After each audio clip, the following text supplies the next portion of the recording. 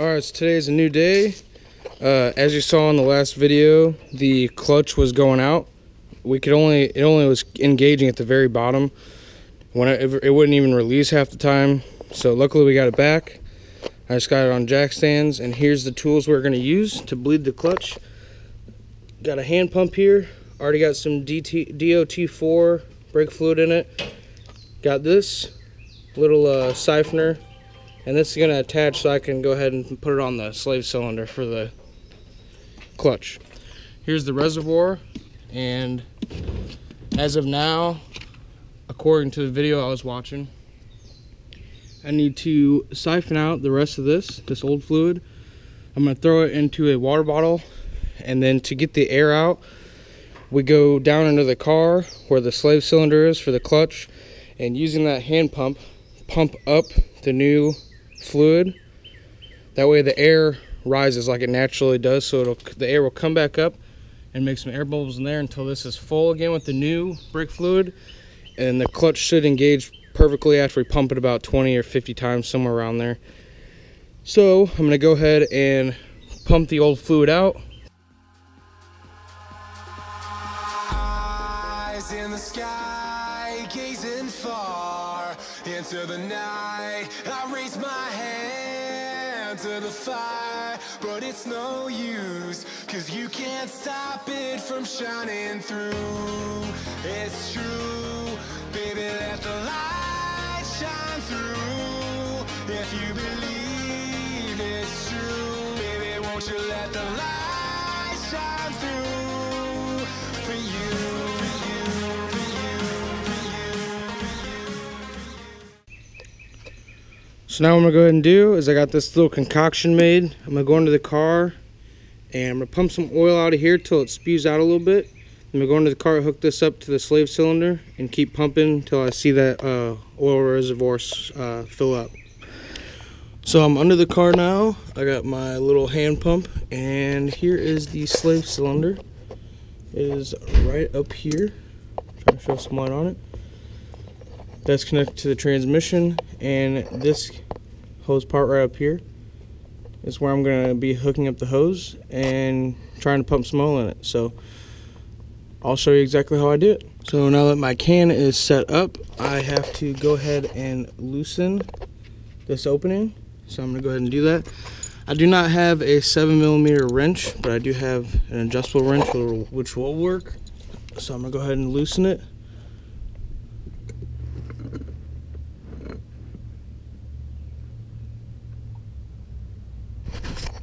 It's all hooked up. I did tighten that C-clamp on because this hose is a little loose, just like I did there. So now I'm going to go ahead and start pumping it in. So it's a new day. The bleeding that I did yesterday did not work at all. As you can tell, there's still a little bit of a puddle from bleeding the slave cylinder out. But now I'm going to go ahead and try and replace the master cylinder, which is inside the cab. So we're going to go ahead and completely take this off. Hopefully you guys can see a little bit. We're going to take this pedal all the way off. There's 3 clips and then 2 bolts. And then we can get to the clutch master cylinder. So that's what we're going to do, because the pedal is still deaded. Like, I can do this, and sometimes it's super dead. Watch. There's barely any pressure, so that's what we're going to do. Go ahead and take the master out, try and replace that, and then if that doesn't work, then I'm going to get the slave cylinder tomorrow because they didn't have it in stock. So went ahead and order one just in case. Alright, so first things first, to get this metal crash panel off, there's 3 10mm bolts.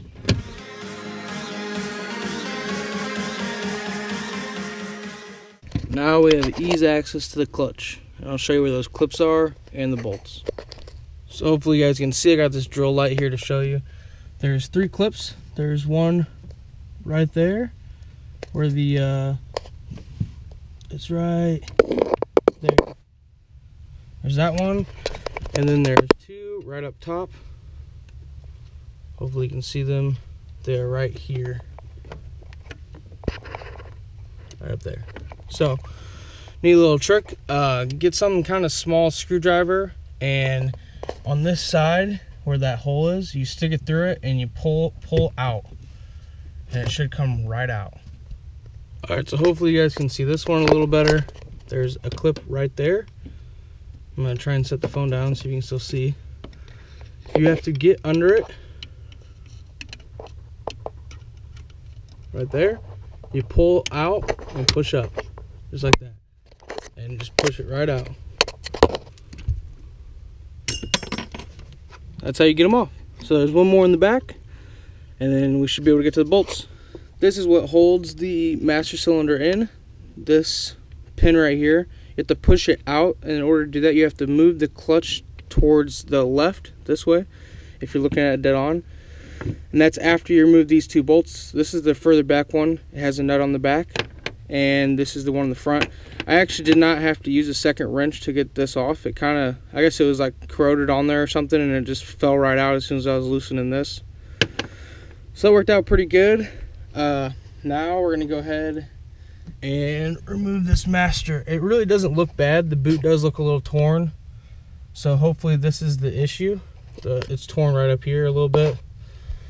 So I'm gonna go ahead and remove that, and I'll show you how to do that. So John's removing the actual master clutch. We went ahead and took the main line off, after the main blue line that connects to here. After I emptied the reservoir, it is sitting right over here, and that's so we wouldn't break this flimsy clip.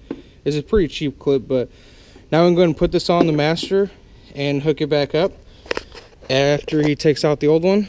And what he's doing with the old one is he's pulling it inside the cab just enough to show that hydraulic line that goes down to the slave cylinder, and he's going to clamp that slave cylinder with the vice grips just so it stays inside the cab, so whenever we put the new one on, it's an easy click, go, and then put it back together.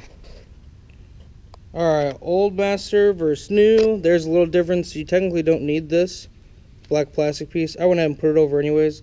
There's actually a sealed O-ring they have in here to push the hard line through, and then it clicks through and it won't come out.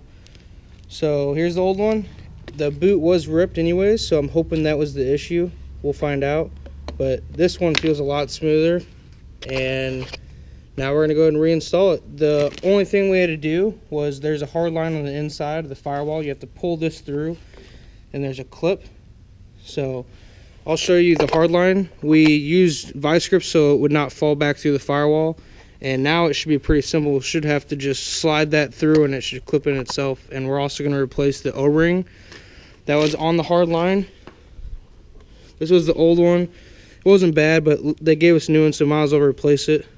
And we're going to go ahead and install it, and I'm going to show you the hard line real quick. Here's the hard line. There's a little light, sorry, but there's the hard line. We have vice grips on it, so it wouldn't fall out. All right, so now I'm gonna go ahead and slide it on. You do have to remove this clip here that was on the master cylinder. It slides right into there. So we're gonna slide it on, and then put this back through here. And there we go. So now I'm going to go ahead and feed this blue tube back through the top hole.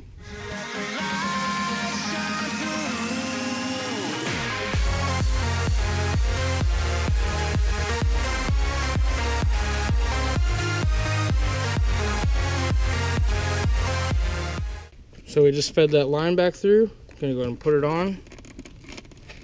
There we go. She's sitting in there all pretty. I'll go ahead and bolt her up here in a minute, and put the pedal back on. Alright, so it took us a little while. Get everything back. The spring's in. The spring is in right there.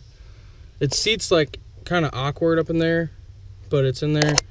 There's two bolts. They're kind of really hard to get to. That's why I didn't really film it that much. But it's same as uninstalling it, and now we gotta put the clips back on. I'm gonna go ahead and do that, and then we're gonna go ahead and bleed it and take it from there. So the clips are all back in. Gonna go ahead and refill the reservoir. Now we're gonna go ahead and bleed the master cylinder. John's gonna hit the clutch 5 times, then keep it in while I open the bleed valve underneath. All right, everybody, so today is a new day. I didn't film this at all, but I just got done doing a lot of work. The clutch is fully in now. Let me get my phone light out. So the new clutch is fully in. It's right back there. There were some complications. So what happened was all the methods, the first methods that you saw me do in this video was using the I tried using a oil pump from the bottom and open up the bleeder valve and pump oil up. Well, that didn't work at all. It kept leaking on me. I even tried using hose clamps on it. It still kept leaking on me. So I junked that method and just said screw it, and went ahead and bought a new clutch master cylinder and a new slave cylinder. Installed both of those. Thought it was going to work great up until we bled everything, and then the clutch master cylinder decided to piss everywhere all over the inside of the car. The boot was leaking, so I called up AutoZone and said, hey, I need a replacement. So they gave me a new replacement, which came in today, and today's Wednesday. So I just uninstalled the old one, swapped it out, just installed the new one after I bench bled it, and it seems to work great now. I bled the whole system again. I slowly pumped the clutch about 4 times as the air was coming out of the reservoir, and then bled it from the bottom just like I did earlier, and then it seemed to work great. Now there's absolutely no play in it. It is so stiff. It is almost perfect, like a brand new clutch master cylinder. So I'm gonna go ahead and take it for a drive and make sure she shifts great and everything. But yeah, it was a long process just to change out this clutch master cylinder, and I'm really hoping this one works. So I'm gonna take it for a quick drive and then come back and then tell you what's gonna go on next and the upcoming videos. So let's take her for a spin real quick and test her out.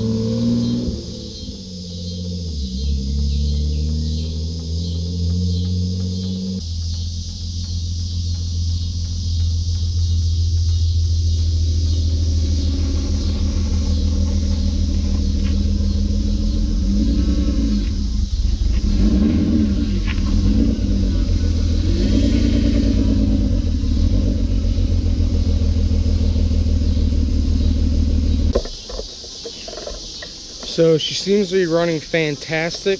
The clutch is like new, just like I thought it would be from replacing it fully. So I don't know about you guys, but I am super excited to start doing some test drifts.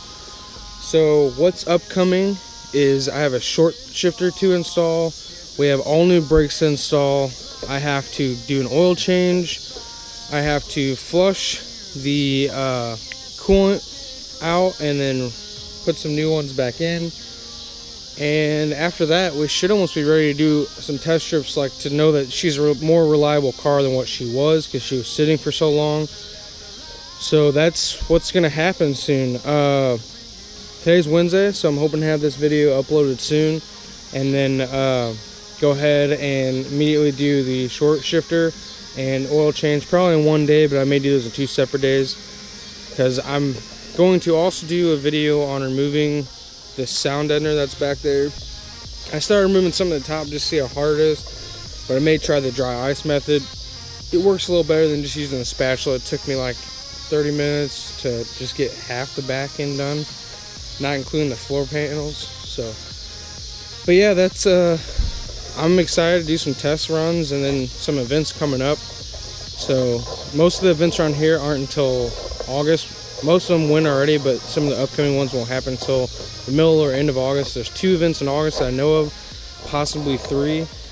So I'm super stoked, and hope you guys like this video. Don't forget to like, comment, subscribe, and let me know what you want to see next, if any other mods you can think of. I know I want to do a hydro eventually and a quick release steering wheel, but for the time being, I may go coilovers next, but I'm debating on what brand coilovers. I kind of want to do BC because I've had BC on the daily before I went to air ride. So, but yeah, that's what's gonna go on. So hope you guys enjoyed this video, and I'll see you guys in the next one.